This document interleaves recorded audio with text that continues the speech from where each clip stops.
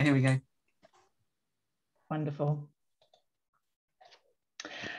Okay, so to start with, I'm going to hand over to our lovely CEO, Katie Perry. So Katie, would you want to take it away? Thank you, Lucy. So it's Women at Imperial Week, and obviously yesterday we celebrated International Women's Day. And I'd just like to really welcome you to this event and just tell you very, very briefly about two very special women at Imperial. So the first, obviously, is Daphne Jackson. She was an undergraduate in physics at Imperial College, and she graduated in 1958, and then went on to do her research at what was Battersea College of Technology and became the University of Surrey. And the other lady is Professor Betty Johnson, who was American originally, and Betty was at Imperial College doing her Daphne Jackson Fellowship. So she had been in physics and had taken a break for a family caring health reason. And she was one of the first Daphne Jackson Fellows in 1986 and conducted her fellowship at Imperial College. But she then went on after Daphne sadly died, and she was very instrumental in setting the trust up. She worked for 10 years herself as a coordinator. Coordinator was the previous name of the role that is now done by fellowship advisors. So Ros and Lucy and Julie, who are here. And then she became a trustee, and she very sadly passed away in 2003. So they were two very special women without whom we wouldn't be here today. And whilst the trust was originally set up to support women, without these two amazing women who set us up, we wouldn't have been able to grow and develop and become the organisation that we are now. Every day breaking the bias and now supporting not just women, but everybody, all returners, individuals who want to return to a career. So I'm basically going to say they broke the bias. All of our fellows break the bias. It's something we are passionate about and we do every day. So in this week of Women at Imperial, I'm going to hand over to my amazing women who run the trust. Basically, I'm the figurehead, they do all the work. And welcome to this event, everybody. Thanks, Katie. Thank you, that's great. Right, so the sort of schedule for today is we've got Ros, who is another fellowship advisor. She's going to give us a bit of a chat about the trust. And then we're going to hear from three of our fellows, one former fellow and two existing fellows at the trust. So first of all, I'm going to hand over to Ros, and she's going to tell us some more about the trust. Thanks, Ros. Okay, can you all see that screen? Perfect, thanks very much. Thanks, Lucy. Yes, I am Ros, another fellowship advisor at the Daphne Jackson Trust. And today I'm going to be talking you through some of the work that we do at the Trust to help break the bias that researchers who've had a career break can face when they're trying to return to their research careers. And I need to click on that one. Right, so I already had a lovely introduction from Katie there to explain who we are and what we do. So we do offer these fellowships that are part-time, they're flexible, they're 2 to 3 years. We're quite unique in the way that we do it and how much we support our applicants and fellows and former fellows throughout the process. And we partner with universities, research councils, charities and learners' societies to be able to support our fellows. And Katie's already given us a brilliant introduction about Daphne Jackson. She was an amazing scientist and an amazing trailblazer for women in research. And she had a fantastic career in physics, but during this career, she noticed that there were other talented female researchers in physics and engineering and in science in general who were being lost to research when they had their families. They weren't able to continue with their research if they wanted to work part-time. And I think at one point she likened it to imagining if Marie Curie had had a career break for children and then ended up working, stacking shelves in a supermarket rather than doing the amazing work that she did. And she recognised that this was a massive loss of potential, of talent, and a waste of the education that these women had had. So she did something about this, and she set up the first pilot scheme, as Katie said, at Imperial in 1986. And she did sadly die in 91, and the trust was established in her memory to continue this inspired work in STEM, in science, technology, engineering, and maths. And the fellowships continued. They continued to change and progress. In 1992, our trust was established. In 2003, we expanded to allow applications from men as well as women. In 2019, we expanded to allow applications from the Republic of Ireland as well as the UK. In 2020, we have included all of the UKRI remit. So we now can have applications from the arts, humanities and social sciences, meaning that any type of research, any researcher from any field can return to their research career, not just science, technology, engineering and maths, which is absolutely fabulous news. And last year, we piloted a new type of fellowship, which is the technology fellowships, which are a retraining fellowship rather than a research fellowship, which we run alongside our standard fellowships. And we do have a brilliant relationship with Imperial. As Katie's already said, the first fellow was at Imperial, and since then we've had 20 Daphne Jackson fellows hosted by Imperial. We have 6 currently in post at Imperial, and we have 2 former fellows who did their research fellowships, they did their Daphne Jackson fellowships at other research institutions, now working in research at Imperial. And we do have 437 fellows awarded so far in 91 different organisations. We're sponsored by 125 different sponsors, all of the UK research councils, the 28 different charities and learned societies, 12 different private companies, and the remainder of our fellowships are sponsored by the universities that host them and other research institutions. Now, our fellows are a really diverse group of individuals. The reasons for their career break are different. The duration of their career break is different, lasting from 2 to 21 years. How much research experience they had before they took their break really varies, with about a quarter of our fellows having had more than 9 years postdoctoral experience before they took a career break, and 3/4 less than this. But they do have things in common. To qualify for a fellowship, they must have had a PhD or equivalent research experience. They have to have left their research career for reasons of family, caring or ill health. The break must have been for at least 2 years, and they must be resident in the UK with a right to work in the UK. Now, our fellowships are unique because of the amount of nurturing that we give our fellows. We support fellows right from the word go. We take into account all the individual differences they have, the reasons for their break, the career that they had and the career that they want. And this means that they can tailor make their own research proposal, allowing them to be retrained and to be competitive in the research field that they want to return to. Now, this slide was created by a former fellow, Anthony Wynne, who was sponsored by the BBSRC at the University of Plymouth. And it gives a clear overview of the rejection cycle that many of our fellows go through during their career breaks, which contributes to a lack of self-confidence and self-belief. Now, many fellows never actually intended to take a career break, but life happened to them. So just imagine you're on this lovely green line in your research career, you're getting postdoc after postdoc, you're getting your own fellowships, it's all going marvellously, and then something happens. For example, you decide to start a family. And in Anthony's case, he took over the bulk of the childcare, which meant he needed to work part-time, which he found wasn't possible in the labs where he was working. So he took other work, part-time work. He was still applying for science jobs, but the fact that he wasn't currently working in one was working against him. It was stressful. He was rejected from many of these posts, which meant that months would go by, he'd apply for more jobs, but the gap in his career was getting bigger and bigger and causing more and more of a problem for him to be able to get his next research post. Now, we want to think about what are the barriers that prevent returners from being able to return to research careers, which ultimately means what are the barriers that are stopping employers from taking a chance on a returner to research?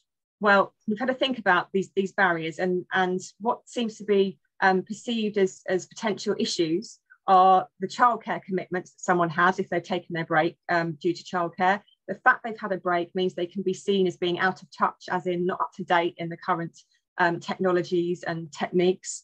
The career gap on their CV, it looks bad, and it means that they don't have recent publications to prove their scientific worth. They don't have recent experience in the lab if that's the environment they're working in. If they are able to get an interview, despite these gaps in their CV, they may have a low self-confidence, low self-image, which means they might not perform as well at interview. And ultimately, these returners look very different to the standard applicants, and they look different to the people that are looking to employ them. Therefore, they seem higher risk and they seem too different. And if there's a plethora of other candidates who have linear careers without a career break, then 99 times out of 100, that's who gets the job.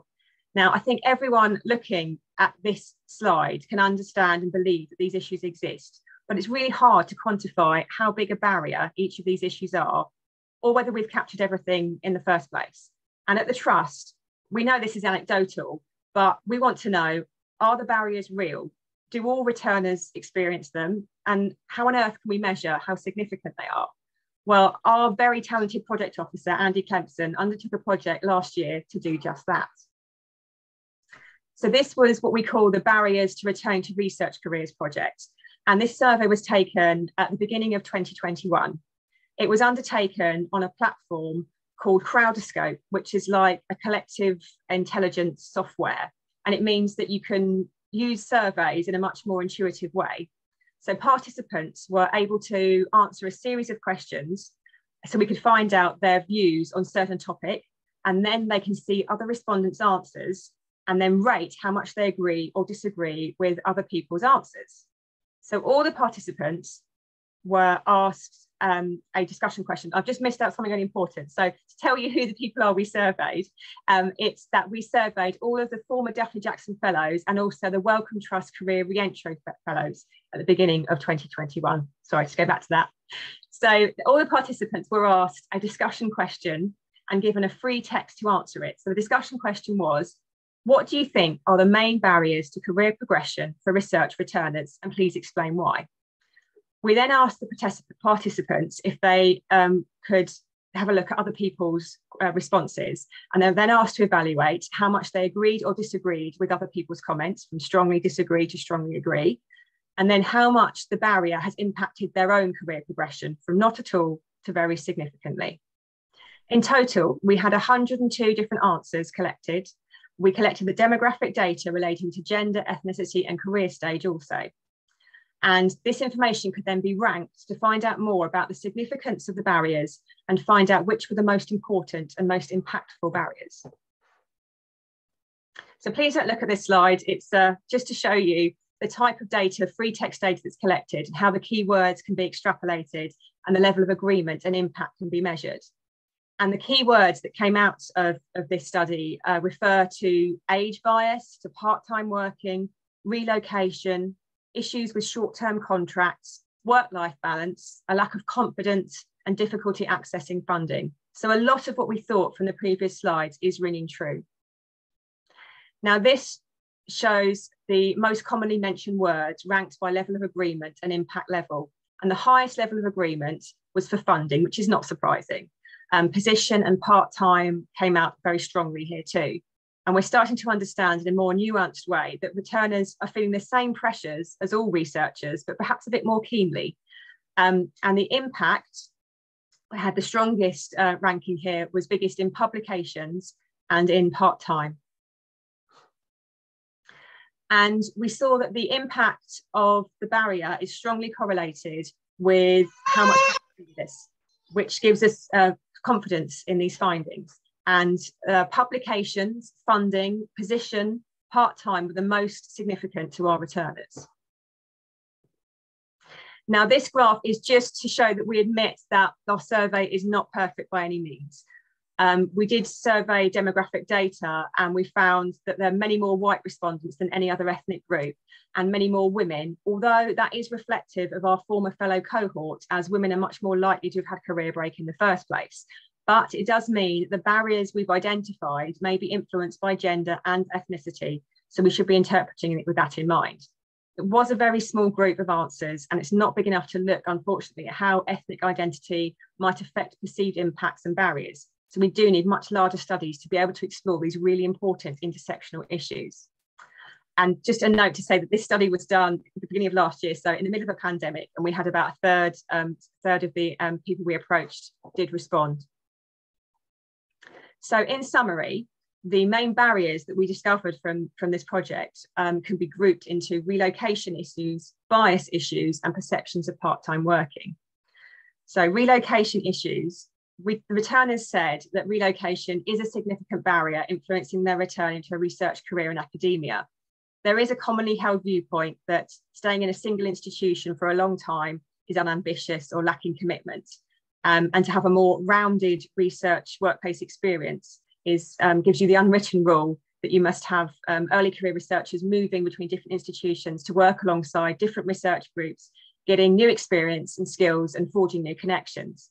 And although this view obviously has merits, for returners, the reality is often completely incompatible with their personal obligations, such as raising the family, caring for relatives, and dealing with health issues. The impact of relocation easily outweighs the merits. Impacts of moving home on a child's school, on a partner's job and their career. They may have a more stable income if they're not in research. The effects on local family and support networks, just to name a few. And this is compounded by the fact that many research contracts are obviously very short term, meaning that relocation is simply not a practical option. Moving on to look at the biases, these can take numerous forms and occur through single or multiple lenses. Age bias is a serious problem. Most returners are by nature the fact that they've had a career break older than their colleagues at the same stage in their careers. And sometimes colleagues can misinterpret a returner's older age as somehow they may have failed early in their career, drawing false conclusions because they have fewer published papers, particularly first or last author contributions, and a correspondingly lower H index. Some returners report they're less competitive when securing new jobs and promotions because of this, and matters are made even worse if the returner doesn't qualify for ref status. There can be a skills bias if returners require additional training to refresh their skills, experience, confidence, and management, and they have a sense of imposter syndrome because of this. The lack of role models, mentors, and support networks makes it even more difficult to feel a sense of belonging. Obviously, there's a gender bias. All too often, women returners can report that they're treated differently from their male colleagues. And the fear of being labelled as awkward can prevent many women from challenging this. Similarly, a fear of reprisal professionally in terms of securing new grant funding or being selected for promotion can deter women from pursuing complaints, particularly where the individuals can hold a position of power over them, such as their status on funding panels and appointment boards. Other forms of bias, including race, disability, and sexual orientation, are hugely problematic still within academia. And these have not been overlooked by the omission here. But as I said earlier, the limitations of our study meant that the number of responses didn't make these things overtly mentioned, but we do know they are prominent and significant. So moving on to perceptions of part-time working, it's still viewed negatively in many places in academia, despite it being commonplace in many other sectors. Those working in part-time positions report their colleagues can perceive them as being less committed or less interested in career progression. Some returners report that their managers have unrealistic expectations about what part-time research can mean in terms of research outputs.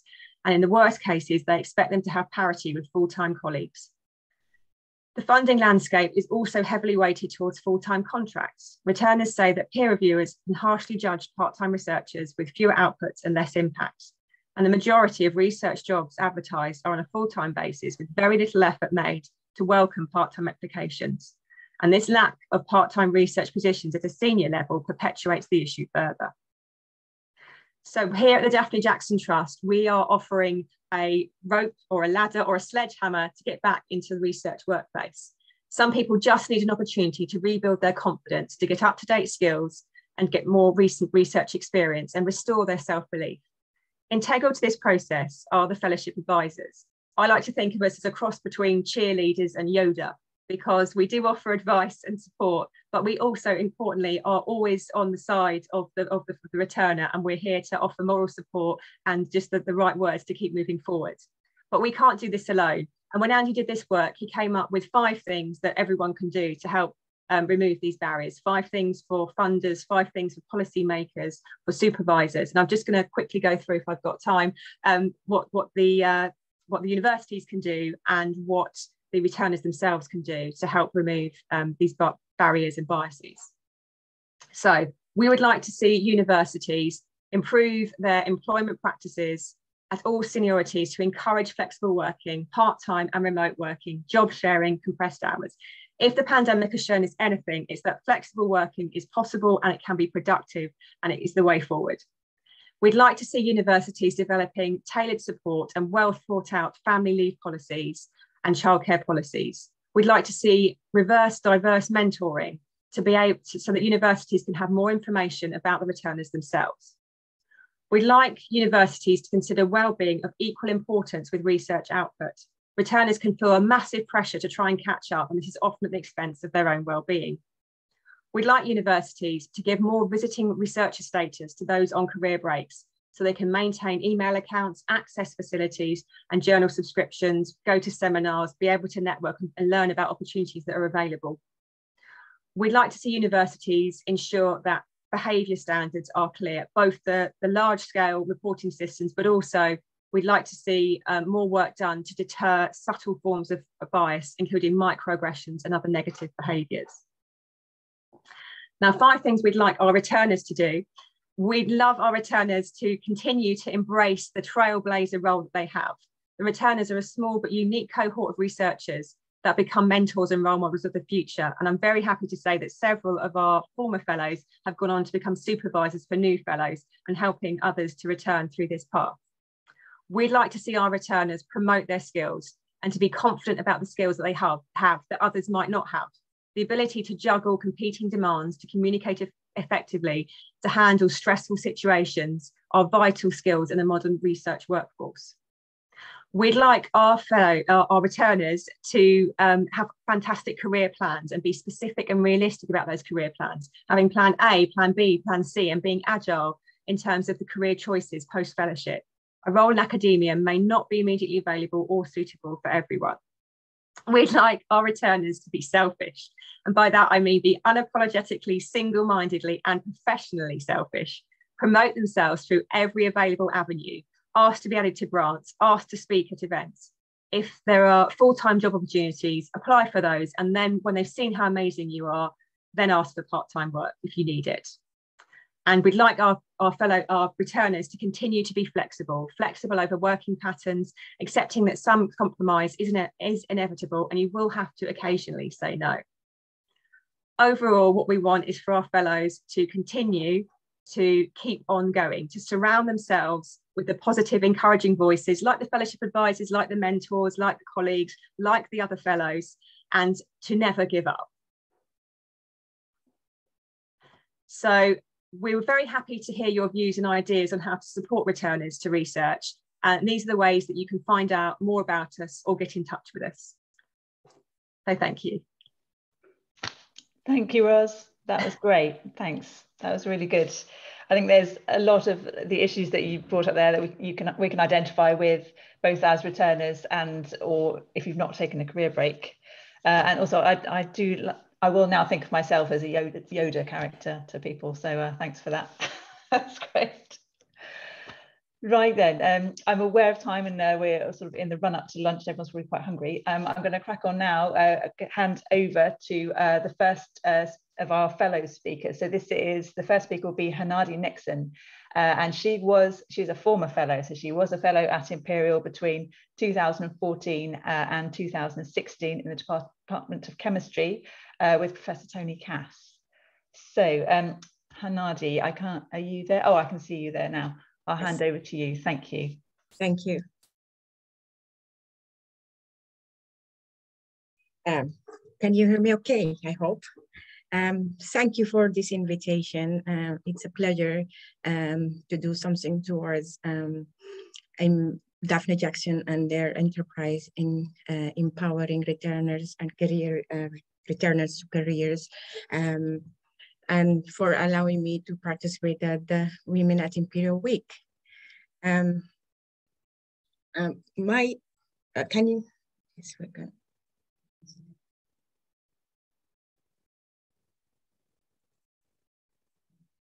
Sorry.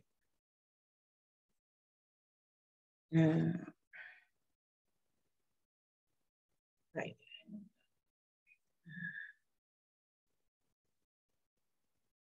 So going back, so I believe that if you have the will, you will be able to pave your path. And I'm going to be discussing with you why did we have a career break? What were the advantages of the career break, and what did the challenge I faced after the career break? So the career break, I had started a family, and even though I was offered a full-time position at Imperial College, But then I started thinking, what do I do with the children? I have all sort of what they call it, the imposter syndromes. I don't have children. How do I look after them? How am I going to cope to do full-time position? At that time, I didn't think that we can do part-time research. So I thought, and then started saying, okay, the salary, that will be 3/4 of the salary will be going towards career childcare.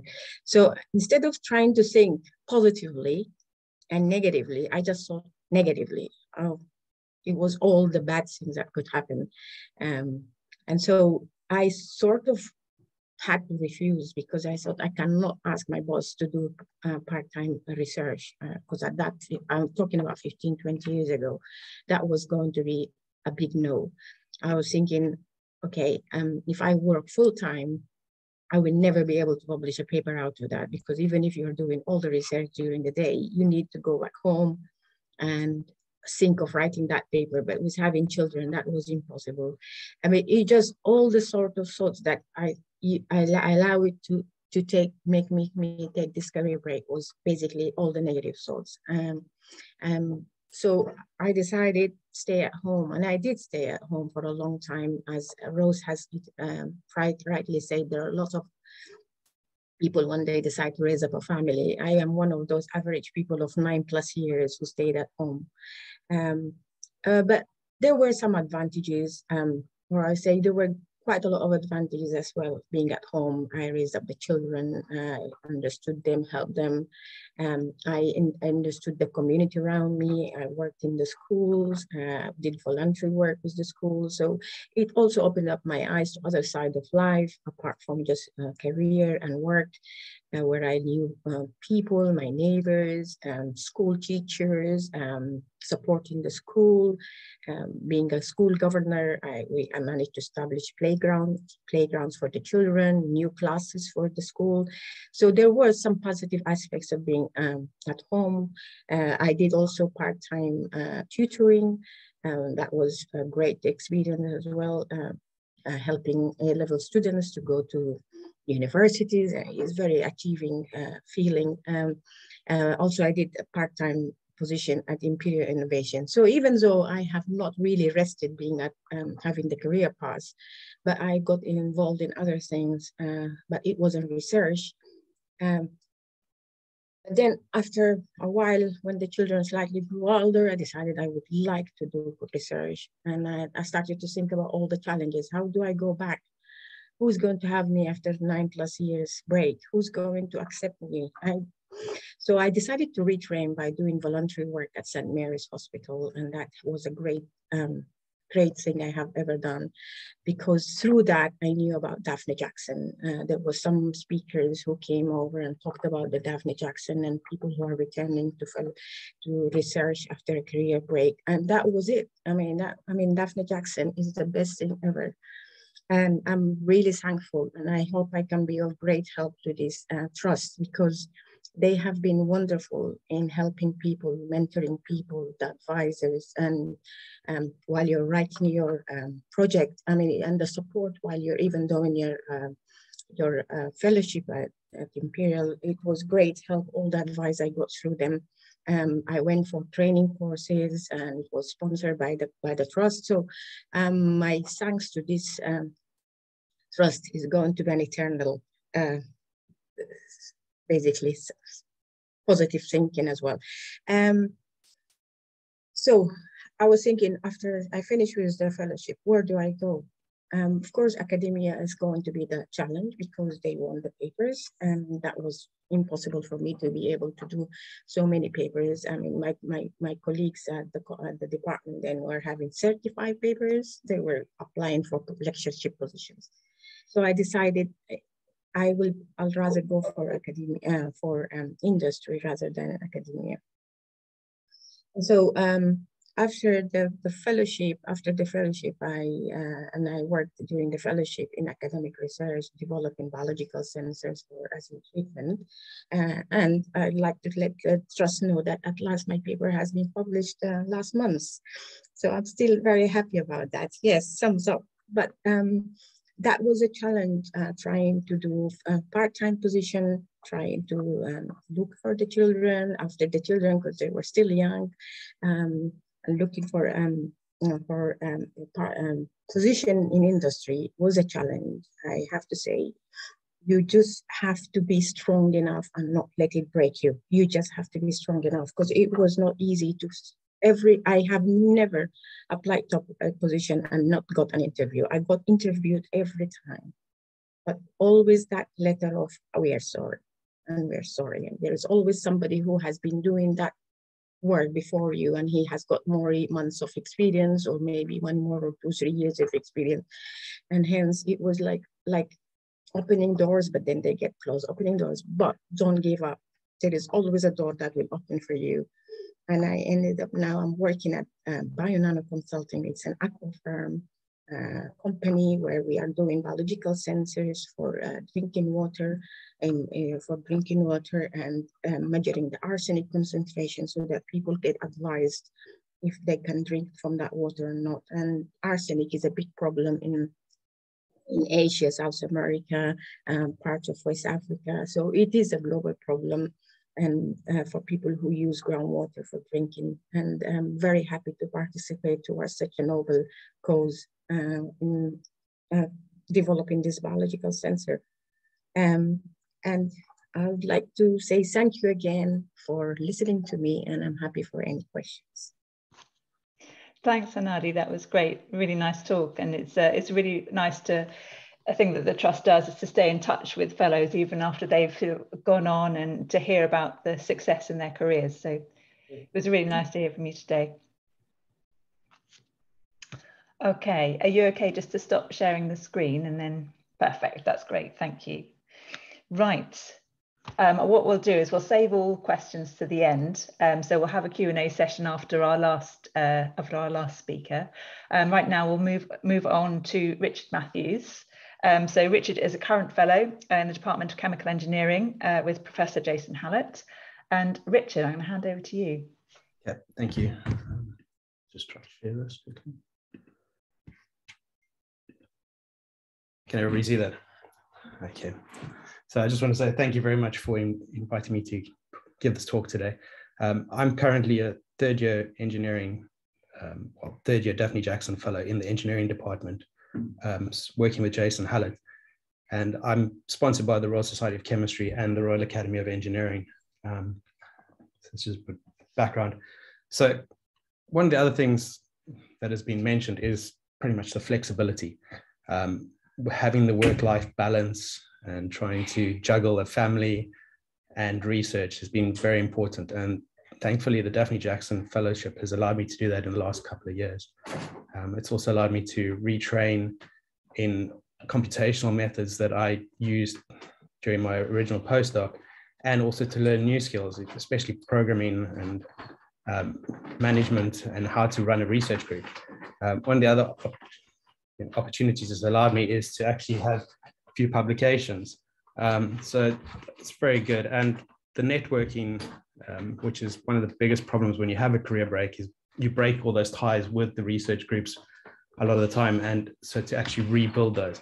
So the Daphne Jackson Fellowship has allowed me to come back and actually build up those networks again and start new networks. So a little bit about me before my career break.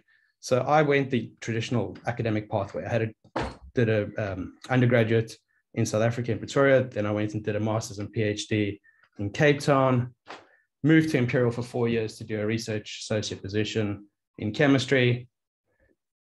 And then my son was born at the end of 2014, and I took a career break. That was originally supposed to be a couple of years, and it ended up being about 4 years for various reasons. And then I thankfully got the opportunity with the Daphne Jackson Fellowship and returned to Imperial towards the end of 2019, and currently still there. The main reasons for taking that career break was effectively to play an active role in my children's early development. My wife and I were both sort of brought up with our mothers at home, and I was lucky with my father. He worked part-time, so he was able to always have an active role in my life. And I thought this was going to be very important for my son the first son, and then we had the second son. And as you see now, I've got my third one who's 18 months old. And we always have that opportunity to have at least my wife or myself at home with them. And it's helped tremendously in developing a relationship with them and in their early development, especially with basic skills with reading and talking. One of the other reasons for taking the break was that my wife is a GP, and she was in her final year of GP training when our son was born. And for her to maintain a career progression meant that she had to be there full time. There was no way that they would allow her to sort of do the training on a part-time basis. So it made sense for me to actually take a step back and allow my wife to progress to the point where she could be then a qualified GP. And then we could reassess where the career break, who would take a career break if we needed to, or if we could work flexibly. And thankfully with the Daphne Jackson Fellowship, it has allowed both of us to actually work flexibly for the last 3 years and to be actively involved with the kids. So some of the activities that I actually undertook when I was doing the break was I took full-time care of my children, majority of the time. I did some freelance editing, which was quite nice at the time because it allowed me to be very flexible in what I was actually doing. And I could keep involved in science, even though it was just editing research papers for research groups from around the world. It was fun and enjoyable. I could keep up with some of the science as I was going along. One of the other things I did for a short 3-month period was I took on an hourly paid lectureship at University of Greenwich to help with some of the physical chemistry lectures, just to fill in for some of the staff who were away at the time. And I was also actively involved with the Masters Hockey, International Masters Hockey with the Wales men's over 35s as a manager and a player. So I did have the free time to actually be able to do those sort of things that research, a full-time research position probably wouldn't have allowed me to do. So one of the big biases and challenges I found in returning to science was actually the major rejection. When I was trying to return, I did over 20 job applications, got 3 interviews, and was rejected every single time. And most of the time I was told my skills were outdated, and the longer I went in having a career break, the more outdated they went, even though the computational methods hadn't actually changed in those sort of 4 or 5, the 4 years that I'd been off. The other thing was I was too high risk because I've been out of research for too long. People don't want to take a chance in academia. And even though I was coming along sometimes with my own projects, I was always told that they were too ambitious and I wouldn't be able to meet the timelines because I was out of work for so long. I was always sort of just not brushed off, but it was just, they were very sort of negative towards having the career break. The other things that I found very difficult was if I wanted to do a fellowship, I was always advised to get a university research fellowship or a Dorothy Hodgkins fellowship. And doing that needed writing a proposal, and I needed time and sort of my own patience, especially with having the children around, and those weren't available at the time. You can't write a full-on fellowship application when you don't have the flexibility. So it was always very, very challenging in that regard. Once I found the Daphne Jackson Fellowship, I was able to get the support I needed, and I then could approach the Imperial and find a supervisor who was actually willing to help me to build up a research proposal, and along with the fellows, advisors, and Daphne Jackson Trust, I was able to actually put it all together. And then I started my fellowship. And one of the biggest problems I found in the first sort of 6 months was imposter syndrome. You think you've been keeping up with all the science and everything, but as soon as you're back in that environment, it's how do I actually get going again? What do I do? And thankfully, I had a lot of positive support from the advisors and from Jason Hallett in particular, and Tom Walton, who were around, at the time to help in having discussions. One of the other big challenges that I found was generally the childcare management. Having moved over from South Africa 10 years ago, we don't have extended family in the UK. So a lot of it fell on my wife and myself. And thankfully, both the university and the research group I was in was actually quite flexible in allowing me to not have to stick to fixed days of work. So whenever we did have a problem I could work from home and I could get on and do, my research. So the Daphne Jackson Fellowship has allowed me to actually have that flexibility while being able to maintain, looking after children and childcare involvement. But I think one of the most important things that has come out of the Daphne Jackson Fellowship is that always been very positive support. And that has come from the trust itself and from a lot of academics that are willing to invest in actually taking on part-time researchers and getting them back into science. I think one of the biggest challenges, though, for the universities is actually getting involved in and how the funding, how the universities can fund it. And I think Imperial has stepped up in the last couple of years and has started helping in that regard.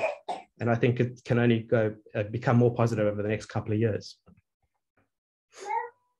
Okay, and that. Thank you very much for listening. That's great, Richard. Thank you. That was really good. I think that was an amazing, fantastically professional presentation there, really showing off your multitasking skills there. So well done. Thank you for that.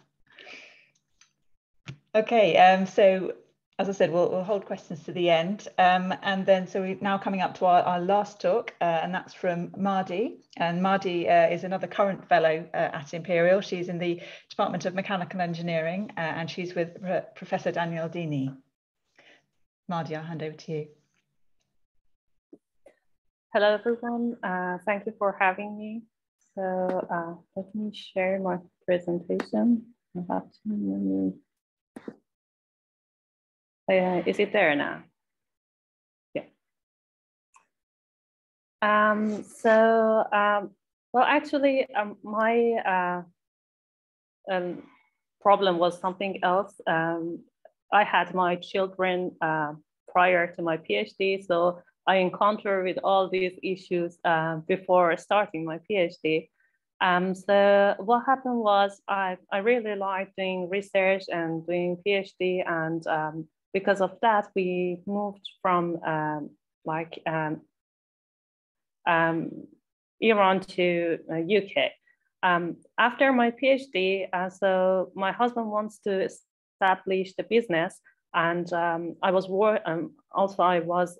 waiting for the contract with the industry that I was working before to be signed. So during that time, I started to help my family and running the things that they need.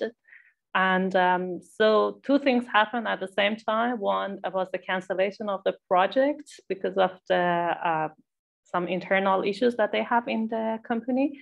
And the other one was I became quite involved with work and business work. And we were at the stage that they couldn't actually pay someone to do the job. And I decided to stay and help my family until everything becomes normal and I can help them this way.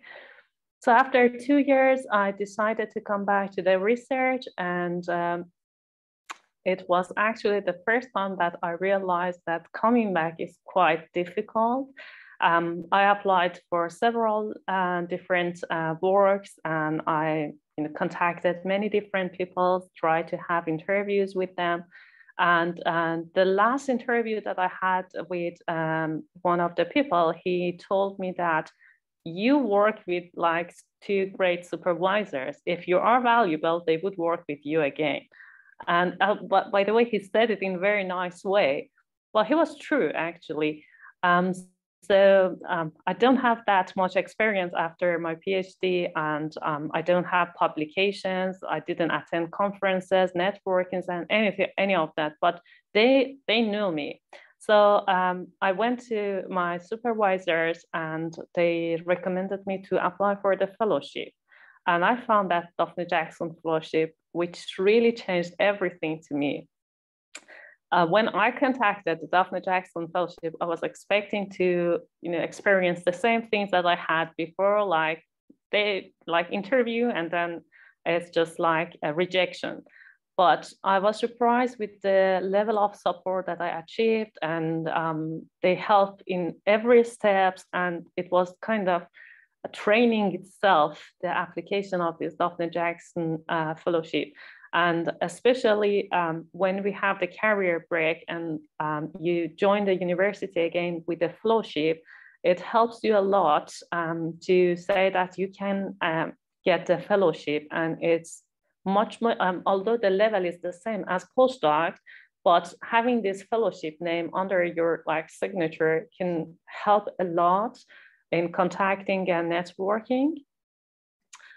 But there are also different challenges when I started my work. The first one was I was expecting myself to go through publications, and I started to work in that.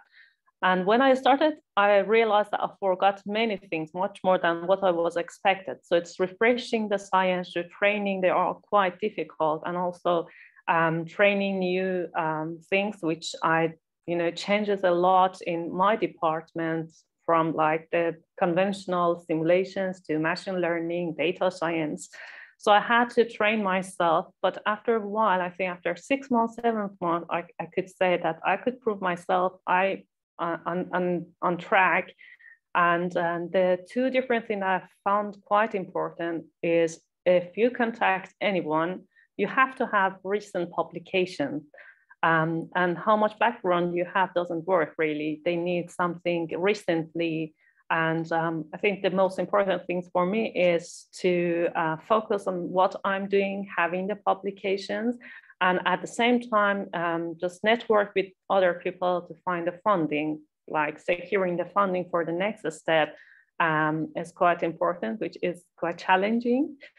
And yeah, that's it. I was very short. Thank you so much. Oh, that's great, Mardi. Thank you. And thank you for your kind word about the trust. And also just picking up on the fact that the whole application process with us is also part of the retraining. It's not just the fellowship itself. And then that's an important part of what we do. So thank you for that. Right, I'm now going to open it up to a bit of a Q&A session. If anyone has any questions, if you can either put it in the chat, or if you raise your real hand or your virtual hand, whichever you feel more comfortable with, and then we'll ask the speakers to comment on that. So just while we wait for some questions to come in. Can I start? Sorry, Lucy. Yeah, I was going to, Hernadi, you didn't continue in academia after your fellowship, you went into industry. How did you go about doing that, and sort of how did you actually get the job in industry? It was basically through a fellow contact.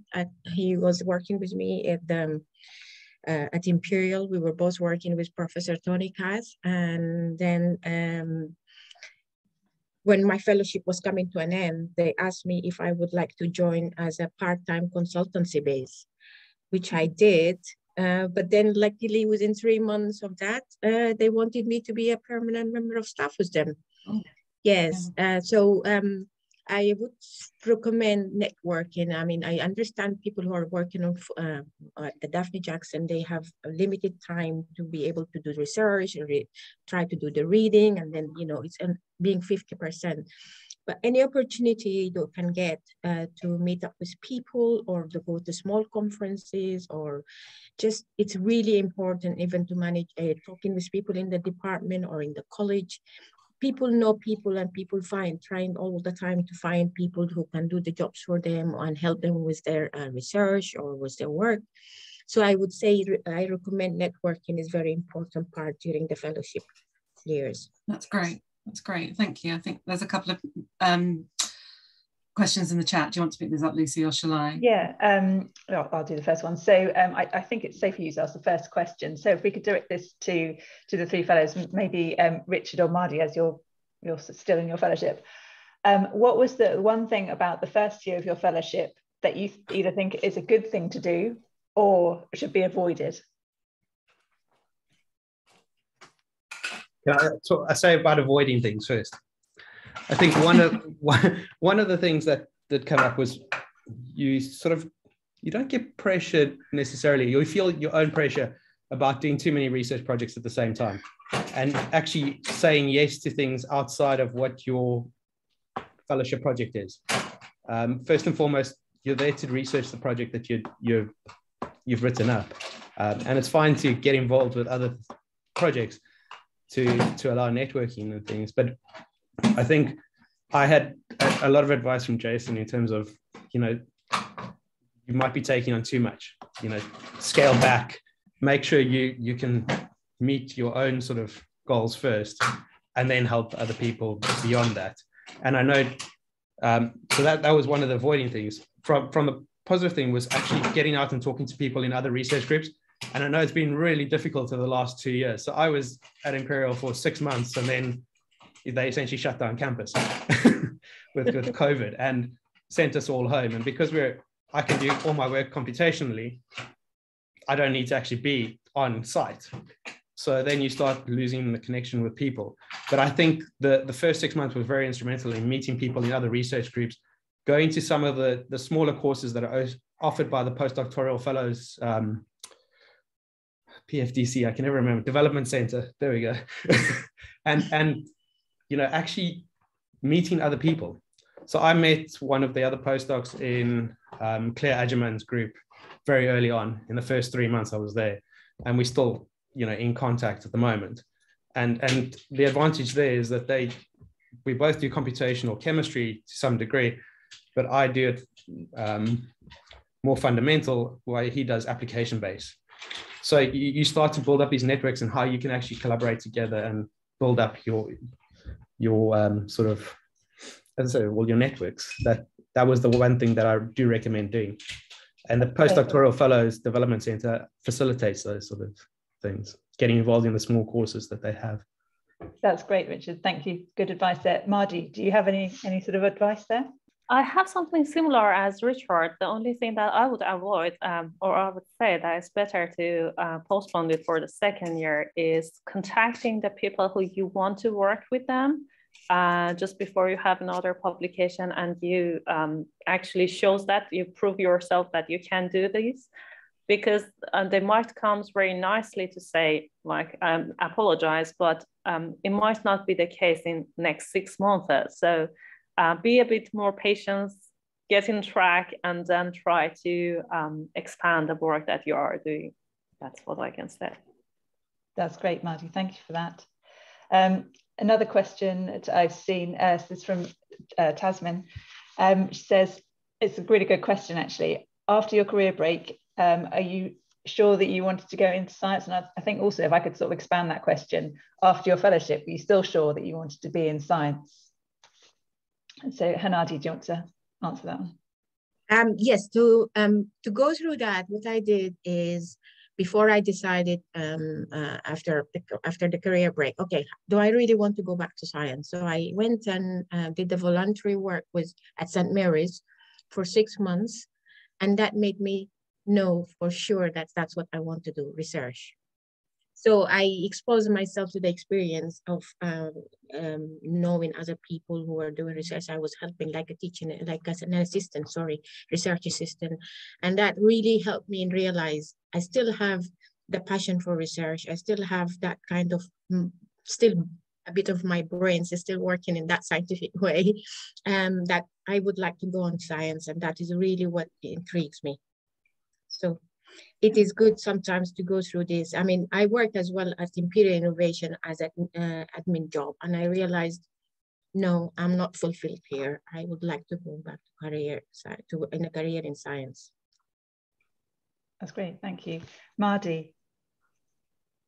Well, actually, I had a chance to work outside the scientific areas, and I actually earned too many, I could get too many different skills.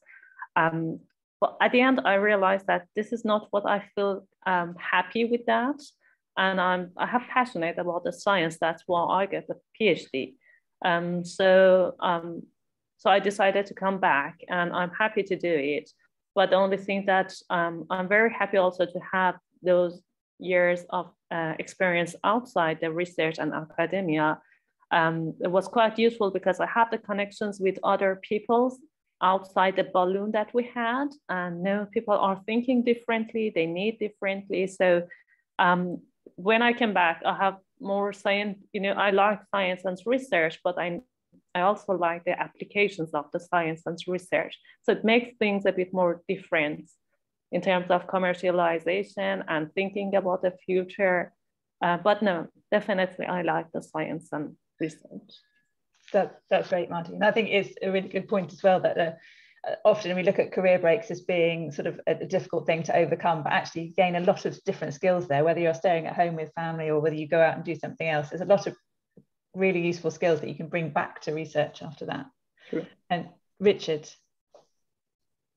With the career break, I was certain that I wanted to come back to research.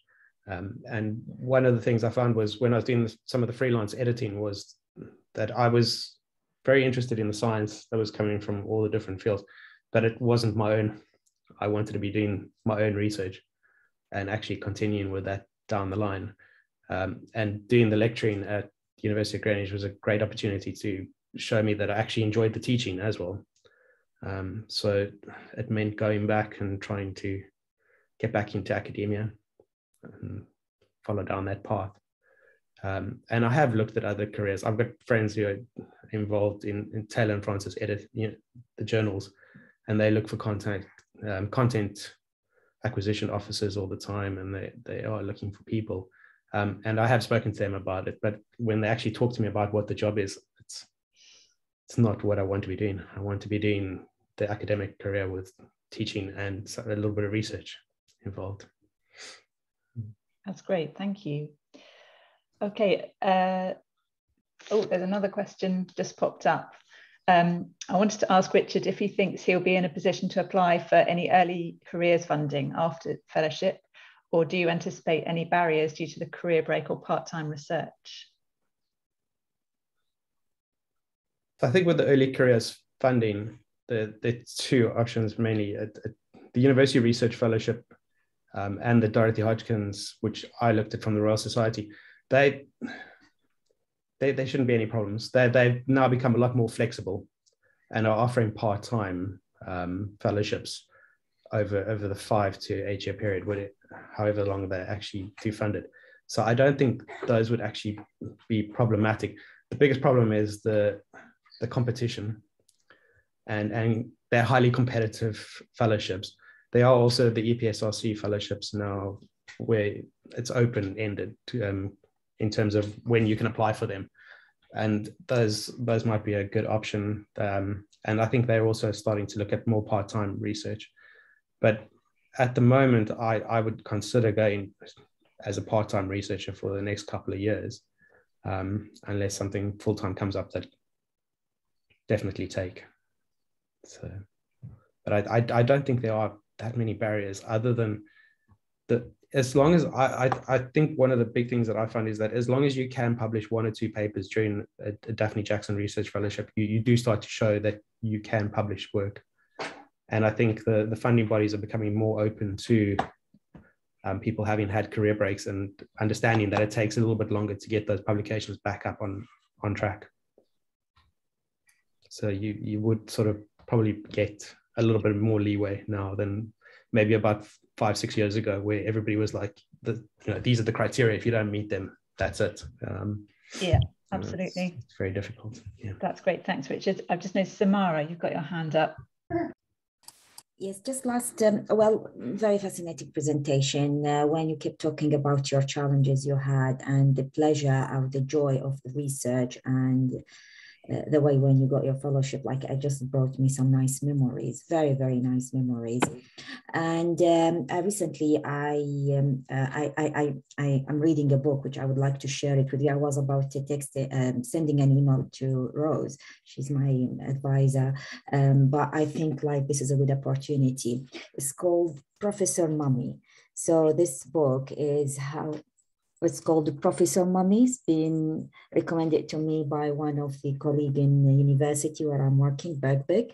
And this is really good, gives you a really good approach of managing the work with between research and academia. And it's very, very highly, got very high motivation spirits. So I can, once I finish it, I can give like all of you, if you'd like a presentation on the top or the, the top keys I found in that book that might help all of us. So yeah, thank you, Lucy. So this one's called Professor Mummy. It's really, really nice book. And I actually, as like we applied most of the strategies, but because we didn't know that it's been proven like scientifically that we have to do that, but it just like naturally comes. But it's helped you a lot. This is what I wanted to share with you all. Yeah, thank you. That's great, Samara. Thank you. I'm just looking at the time. We just sort of run slightly over 12. Unless anybody has any other questions, I'd just like to say thank you again to all the speakers. They were really, really, really interesting and lovely talks from everybody. So thank you. Thank you to all our speakers today. So this is being recorded, and I think the chat is also saved so we can revisit it, or if you have any other questions, most of you know who we are. Please do see our website if you'd like to find anything else out about the Trust and what we do or how to apply. But other than that, thank you all for joining us. I'll say goodbye, and I think just a few of us will just stay on just to debrief.